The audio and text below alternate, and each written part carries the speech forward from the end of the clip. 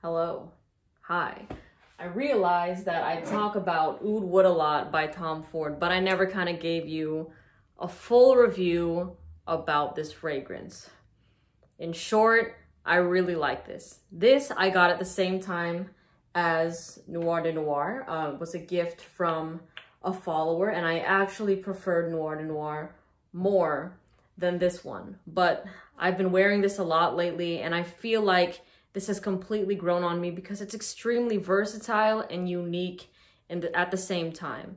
And I know a lot of you here have smelled a lot of different fragrances. So to you, this is something that, you know, it might be considered overworn or basic in the fragrance community. But every person that I've had that have smelled things in my collection, whenever they come across this one, their eyes go wide. And they're like, whoa, I really like that. What's that fragrance? And they notice, you know, Tom Ford. So they're like, I want to get that. That smells really good. So yes, this still has a pull on the majority of the population. And I know it's called Oud Wood, but does it really smell like oud? To me, no. It does smell like, this is going to sound weird, like a very aromatic, like different kinds of woods, but not oud. It doesn't smell like, yeah, I don't get the oud that I get in Versala here. I don't get the oud like in Alexandria II. It's just like a bunch of other woods mixed up, which is why I'm just assuming here that's why I think it doesn't really perform, because it doesn't have oud. Usually things that I've smelt that have that note in it really push over like 12 hours easily. But this fragrance, I feel like if you do, when I did 5 sprays of this, I got around like 7.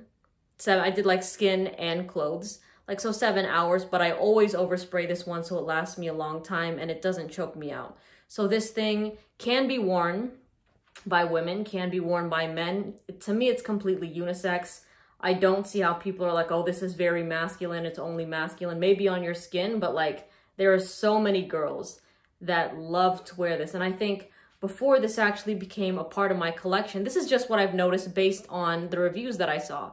A lot of the darker complected women were like, oh yes, I use this fragrance very easily and it's just like, I love it on myself. But then the lighter complected women were like, oh no, this is very masculine, blah, blah, blah. So I don't know how that plays out on skin tones, but with me, with my skin tone, with my sisters tried this on, we have no problem wearing this. This is not something that's overly masculine, blah, blah, blah. Does it smell amazing on a guy? Hell yeah, it does. Absolutely.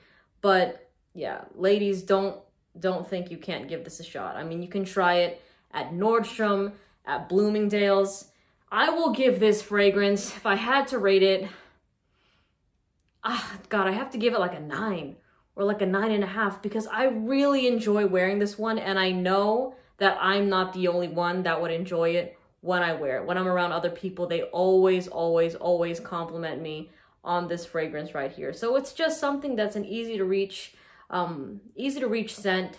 And it goes from maybe, is it $225, $250 for the 50 mLs, which is very, you know, which is typically what Tom Ford prices his fragrances for. So I get it. Performance, that's a bit of an issue, especially if you're gonna buy at retail. But do I like it? Yeah, I do. I do like it.